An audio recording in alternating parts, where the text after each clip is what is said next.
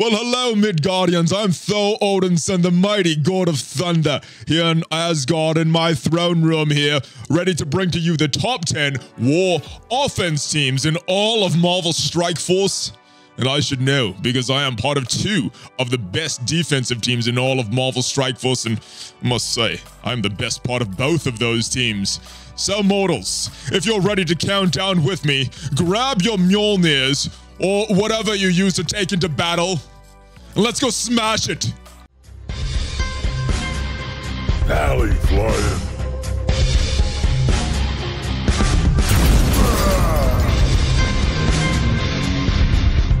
Yo, what is up, Valley Maniacs? I am ValleyFlyin, aka the God of Thunder. Welcome to the ValleyFlyin channel. I hope you are doing well. In this video, we are talking about the top 10 war offense teams in all of Marvel Strike Force for fall of 2020. Now, if this is your first time here and you want to see more Marvel Strike Force content, make sure you click on that subscribe button and make sure you click on that notification bell so you get notified every time a new video goes up.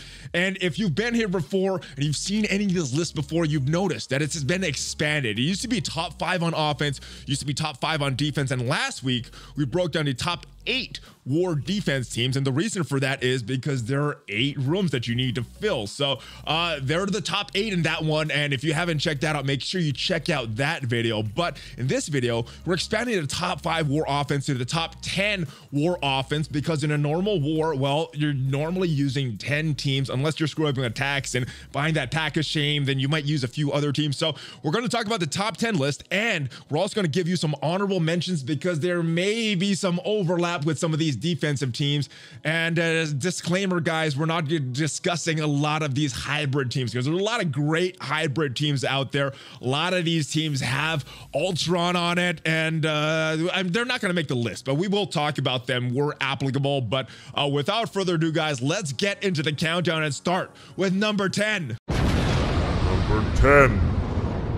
And coming in at that number 10 spot, ladies and gentlemen, is the first family of the Marvel Universe. One of the first war offense teams that we got in the game. Now, they've fallen off a little bit since then, but the Fantastic Four is still a very, very good war offense team. Maybe they're not able to take out some of these meta teams that we discussed last week in the top 8 war defense teams, but they're still very, very good and able to punch up against some big big non-meta teams out there. Let's go take a look at the breakdown from MSF.GG. Shout out to TyJ and Pimtoxy for making this list. And if we take a look at this collection power, this is my Fantastic Four team right here, and this is who they could punch up against. Now, I see a lot of questions sometimes on what is a punch up, punch down. Well, punch up is when you're going against a team with a stronger collection power than you.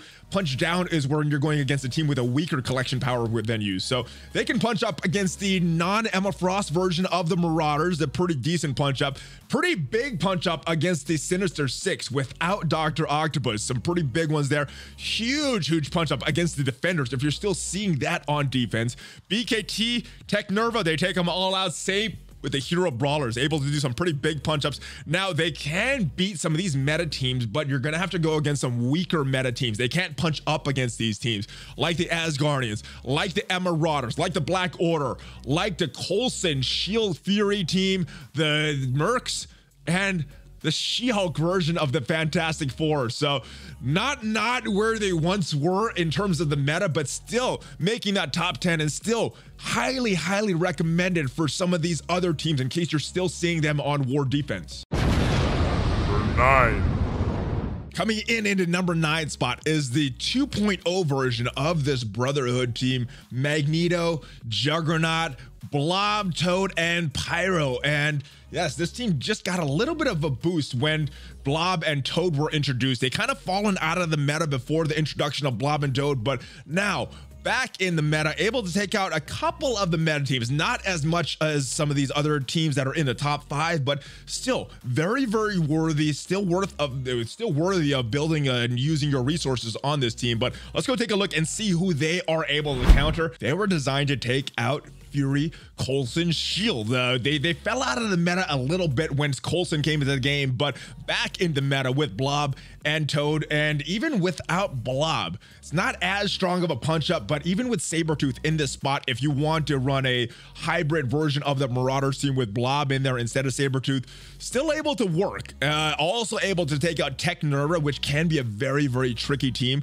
Big punch ups against Technerva as well, and a few of the other meta teams. We've got the Avengers down here that they are able to punch up against slightly. Now, they're able to punch down against some very, very strong teams like the Mercs. You're gonna have to go against the weaker Mercs for this team to work, and Hydra. So they are able to take out a few meta teams, a little more than the Fantastic Four, but yeah, very, very good team. But let's see who else is on this list. Number 8.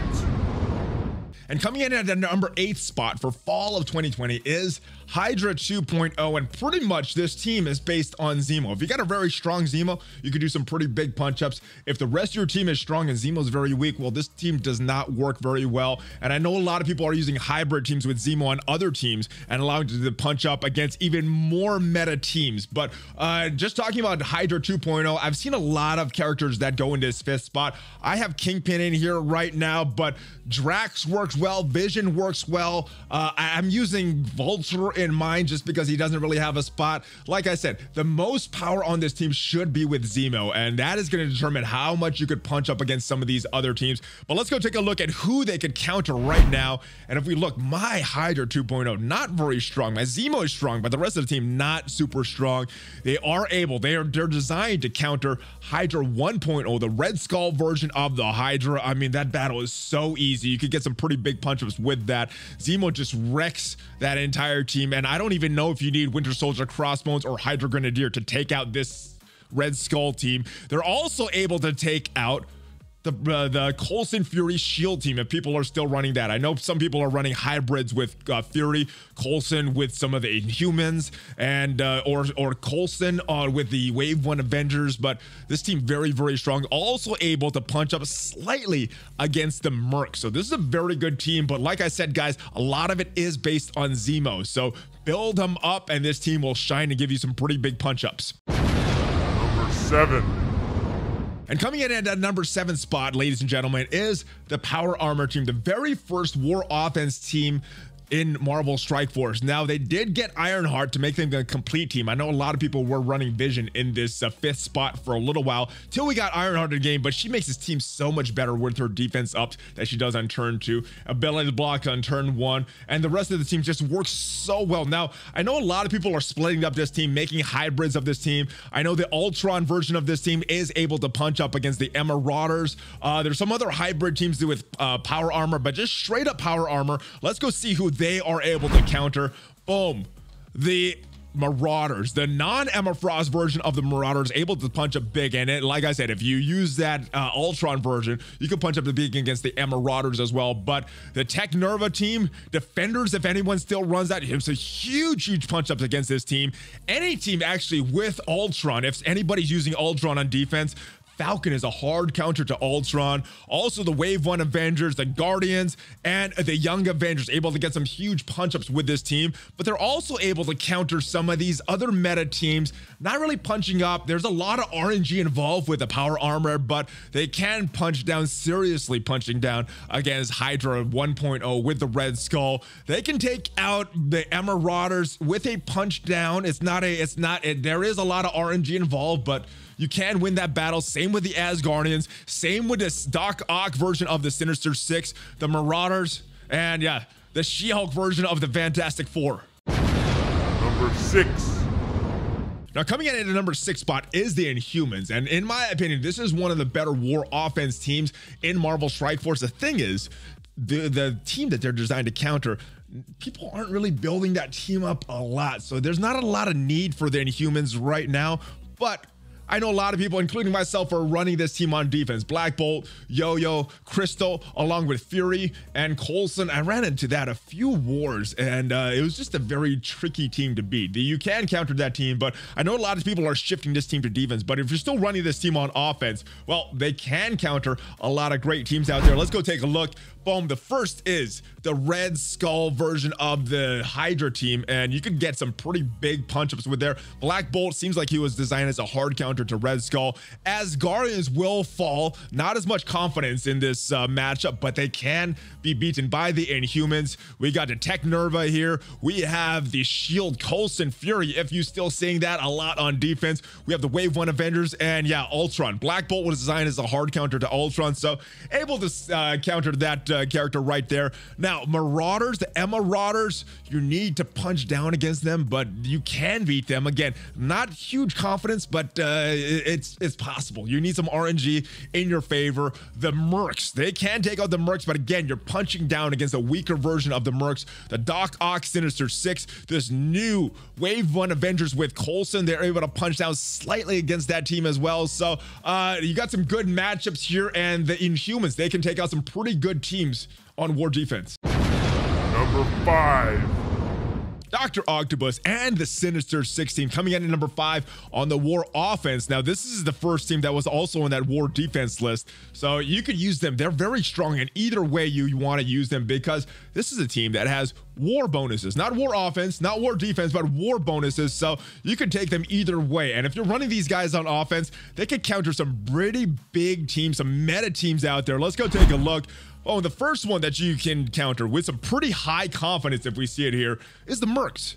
Your Doc Ock Sinister Six can counter the Mercs, punching up with a pretty decent amount of punch up there. The She-Hulk version of the Fantastic Four, if you're seeing that a lot on war defense, and you have a Sinister Six with a Doc Ock, that is the team that you can use if the power levels are in there. The Marauders, it's like all the meta teams are here, guys. The Coulson Fury Shield is another punch up that they can do, punching up against the Wave 1 Avengers as well. And oh, they can take out the Black Order as well. Now, they're not able to punch up against the Black Order, but confidence is pretty high that they can take out the Black Order. Now, you got to punch down slightly, but that is very, very impressive. And I think a lot of that has to do with Doc Ock's passive, but yes, Sinister Six, very strong offense or defense. It is up to you how you want to use this team. Number 4.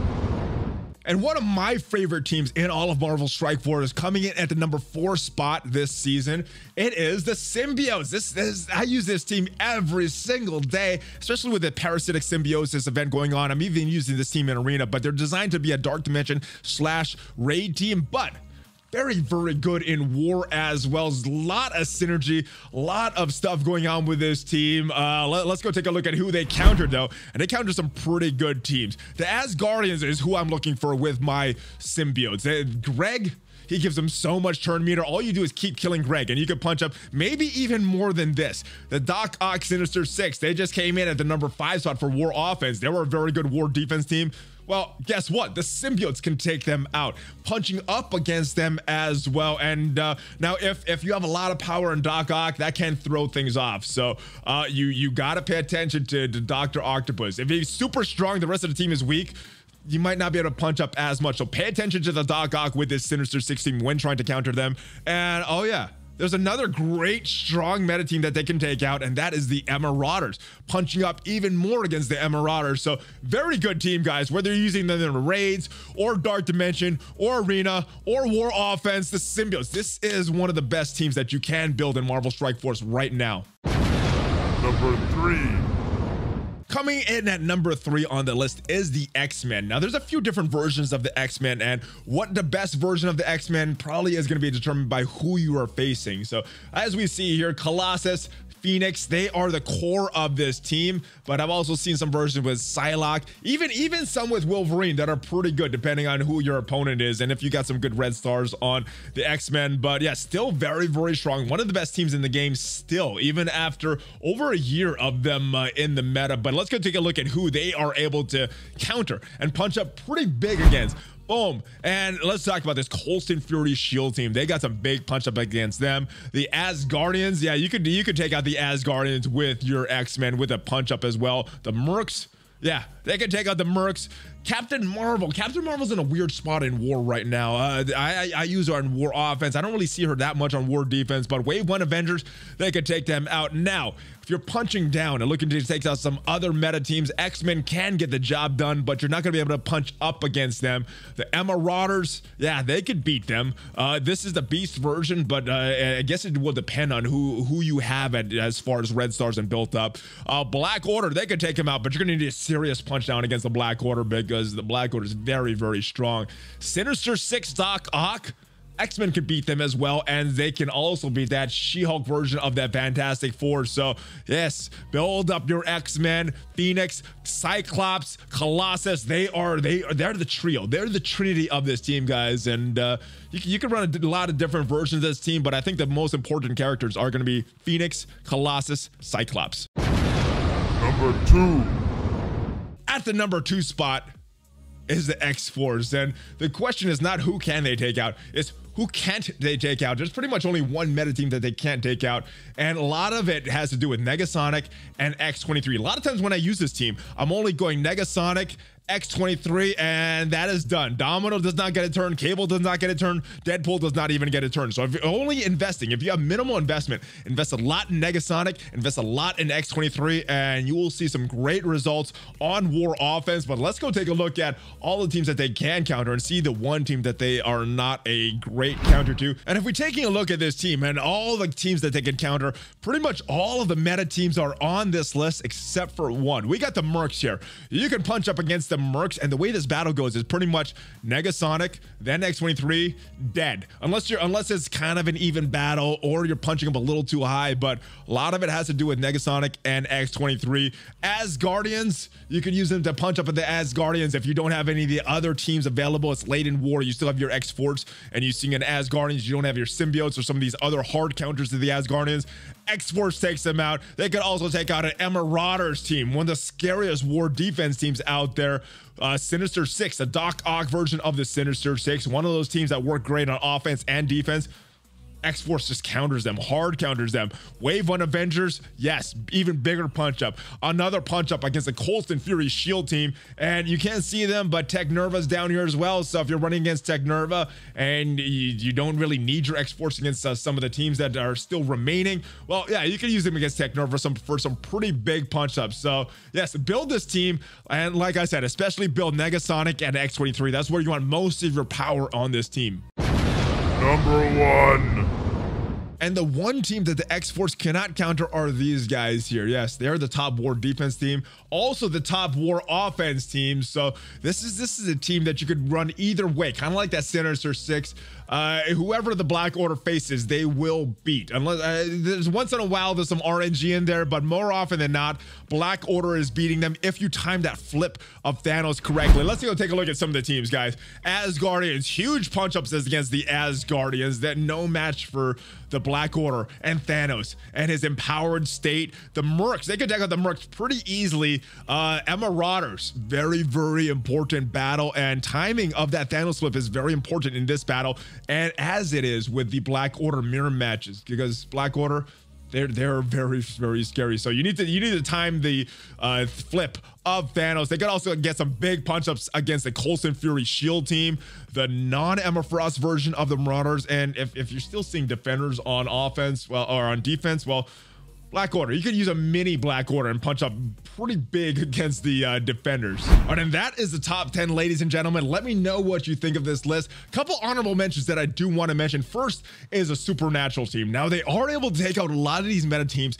Only reason that they came in the honorable mention spot, you're not able to punch up against a lot of these meta teams, except maybe the Asgardians, but they can take out the Mercs, Coulson Fury Shield, Sinister Six with Doc Ock, Hydra with Red Skull. They could beat all of these teams, but you're gonna need to face some lower powered versions of these teams, except for the Asgardians. So they are worth a mention. Supernatural is still a very good War offense team, and so is the Young Avengers. And again, they're not able to punch up against a lot of these meta teams, but they can punch down against the Mercs, Asgardians, Marauders, the Coulson Fury Shield team, so they are worth mentioning. And before we go, a couple of promotions I want to announce from Mikey B at Worldwide Nutrition. First is for any existing customers, if you leave a review on Google, you will be automatically entered to win a drawing for a $25 tune. The winner will be picked on December 15th. And Mikey, he is almost at 10 million total collection power. And once he reaches that, he's going to give away a bunch of subs on the stream, on the live stream, guys, for the Valley Club. So come hang out in the Valley Club. I will see you guys next time. I hope you guys enjoyed this video. Let me know your thoughts. Let me know who your top war offense teams are. And I will see you guys next time. Give me a Hulk fist bump before you go. ValleyFlyin, God of Thunder, out.